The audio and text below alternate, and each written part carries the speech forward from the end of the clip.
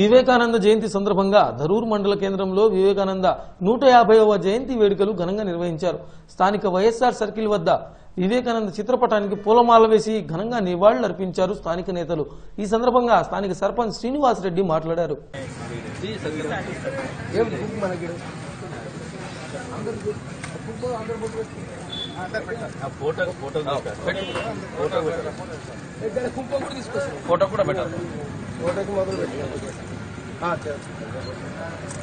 కొంచెం తేమంటే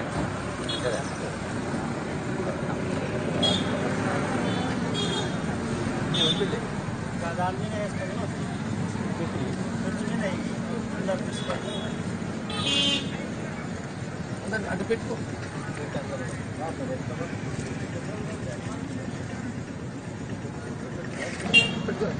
జయంతి వివేకానంద స్వామి జయంతి సందర్భంగా మనం మన ధరూర్ గ్రామంలో మన యొక్క గ్రామ పెద్దల సమక్షంలో మనము జయంతిని జరుపుకోవడం జరిగింది. కానీ స్వామి వివేకానంద గురించి చెప్పాలంటే చాలా చరిత్ర ఉంది. అంటే ఒక 2-3 బుక్కులు తెచ్చిపెట్టుకున్నాం కానీ చదవనీకర వీలు కావడం లేదు. నా ఇంట్లో కూడా 2 బుక్కులు ఉన్నాయి. తెచ్చి కూడా దాదాపు ఒక 4 ఏళ్ళు అవుతుంది. కన్యాకుమారిలో కొన్నాము.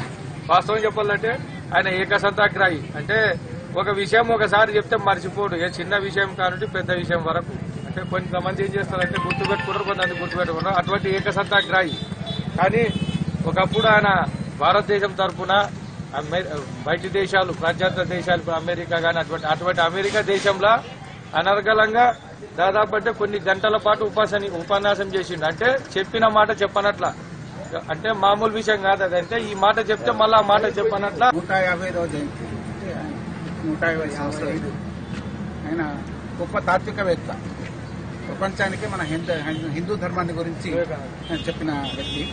చికాగోలో 1883లో చికాగోలో సర్వమత సమ్మేళనం జరిగింది. ప్రపంచ సర్వమత సమ్మేళనం. దాంట్లో వివేకానంద కూడా వెళ్ళాడు. ఆయన ఎవరు పిలవలేదు. మన భారతదేశం మీద అంత అప్పుడు చిన్న చూపన్నారు. అయితే వెళ్ళిన తర్వాత అక్కడ వ్యవస్థాపకులను అడిగాడు, నాకు ఒక 5 నిమిషాలు టైం ఇవ్వండి. నో టైం లేదు, ఇప్పుడు చాలా మంది ఉన్నారు, పెద్ద పెద్ద వక్తలు ఉన్నారు మాట్లాడేవాళ్ళు, టైం లేదన్నాడు. అయితే ఎవరో ఒకరి దాంట్లో ఒక లేడీ, అంటే ఆమె పేరు సిస్టర్ నివేదిత. ఏమంది, ఒక విదితం భారతదేశం నుంచి వచ్చిండు ఆయన, అది పుణ్య దేశం కాబట్టి ఒక 5 నిమిషాలు టైం ఇద్దామంటున్నాను. సరే 5 నిమిషాలు 3 నిమిషాలు టైం ఇస్తామంటున్నాను. ఆయన వెళ్ళి స్టేజ్ మీద నిలబడేసి సోదర సోదరి మండలారా అన్నాడు. అప్పటి అంతవరకు ఎవరు అటువంటి ఇది చేయలేదన్నమాట. అంటే సోదర సోదరి మండలం అంటే మొత్తం విశ్వమంతా మన సోదరులు, విశ్వమంతా మన సోదరి మండలు అనే ఒక ఇది మన హిందూ ధర్మం యొక్క ఇదనమాట. మనకి సర్వే జనా సుఖినోభవంతో నుంచి మనకు శాస్త్రంలో చెప్తున్నాడు.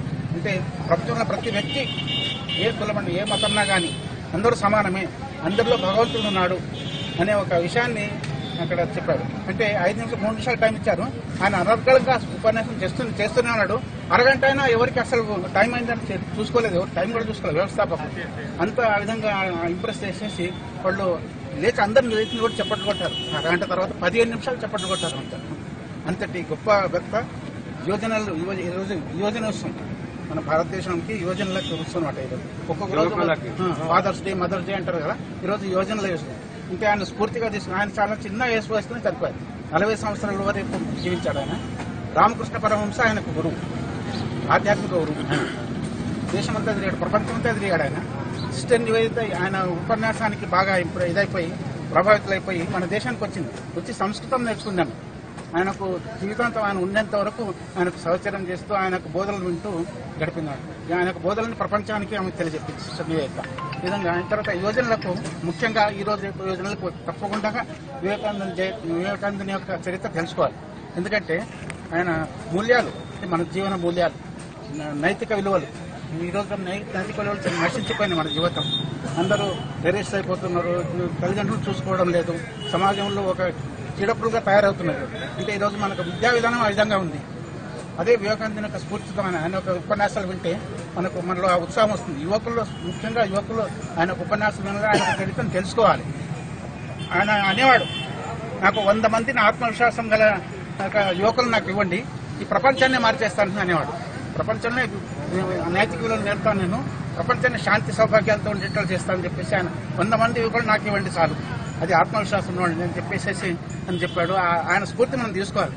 ఇప్పుడు చాలా మంది మనం గాంధీని జ్ఞాపకం పెట్టుకుంటాము, దాని తర్వాత అంబేద్కర్ని జ్ఞాపకం పెట్టుకుంటాము, పులేని జ్ఞాపకం, కానీ వివేకానంద గురించి చాలా మంది యువకులకు తెలియదు. మన సర్పంచ్ గారు అంటూ మన పిల్లలకు ముందు భవిష్యత్తులో వచ్చే పిల్లలకు వాళ్ళు